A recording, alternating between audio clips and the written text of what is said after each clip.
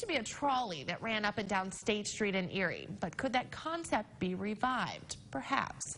The transportation landscape of downtown Erie may soon change. Erie is undergoing a renaissance unlike any other in the last several decades.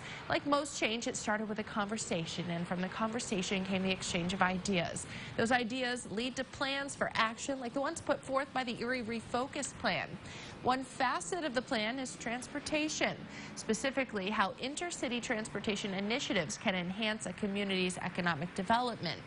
That same Erie Refocus report called for an iconic connection between downtown Erie and the Bayfront.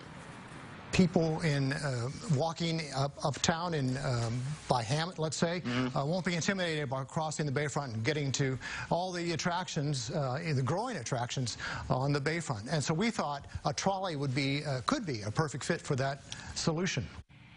There's a panel discussion today at the H.O. Hurd Auditorium located at the Blasco Memorial Library on Erie's Bayfront.